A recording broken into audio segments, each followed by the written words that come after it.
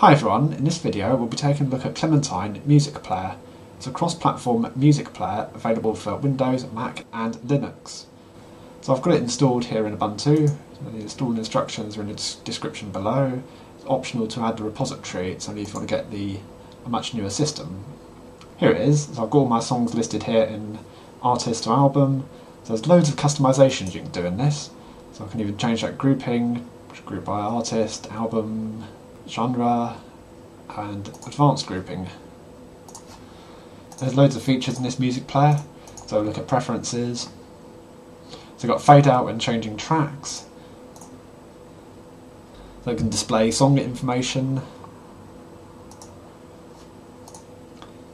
That's the system shortcuts or notifications. This is pretty cool. You can have this fancy on-screen display. You can switch between the default desktop, so that would be the basic black one in Ubuntu, but I prefer the pretty one. You can customise the background colour, text colour and the background there. So that's pretty cool. So you've got various folders you can put as your music library. You can use lost.fm, which I've never used before, Megatune, background streams, it's a bit of a laugh that is. Just little background effects you can put on the songs, adding network proxy, and even be able to use Wii remote control, or Wiimote. So let's just play a couple of songs, we'll take a look at it. Why not this classic here? Let's just mute it so I don't break YouTube's rules.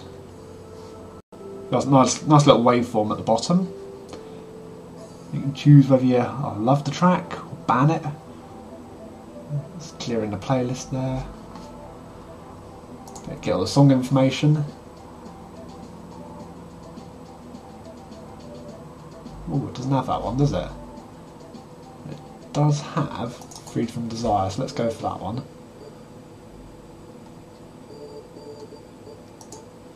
There we go. The artist information. She's rather lovely, isn't she? The song's pretty old though. Don't know how old she is now. So there's some other features we've got in here. We've got a cover manager. So you can change the covers for any of your albums, or even try and look some of them up. Well, no, that one's not in there. Let's see what other ones it's got for here. So search for album covers. So I could change it to one of those. 15th anniversary, eh?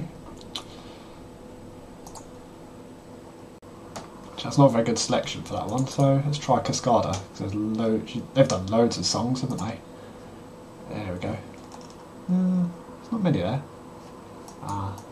If you change your search, that's better, isn't it? Loads of results now. Alright, let's see what else we can do. Do an equaliser.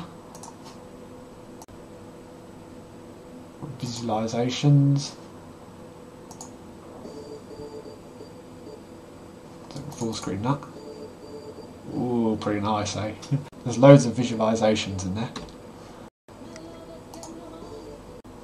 Can we get the selection? Yeah, so we are. Select visualisations. I say choose from list. Oh, just a few. Just a few. We'll go for random. And the other weird features where you can put rain in the background, or even Hypnotoad, the Hypnotoad from the old Futurama. Or have kittens. Yeah, not just have kittens, there we are. Let's change the pictures to kittens. There you go. And if I just scroll through them, different kitten pictures. So if that's what you want. I don't think I particularly do though. So I'll take that, there we go. That was Clementine, nice feature-rich music player. Just one last thing, if you're in Ubuntu, you can change the default application, so Clementine replaces Banshee. I'll just show you that one. So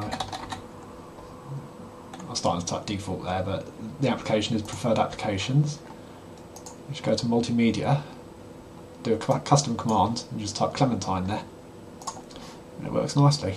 We've also got the controller under the sound icon. So yeah, it's pretty good. Thanks for watching. I'll see you later.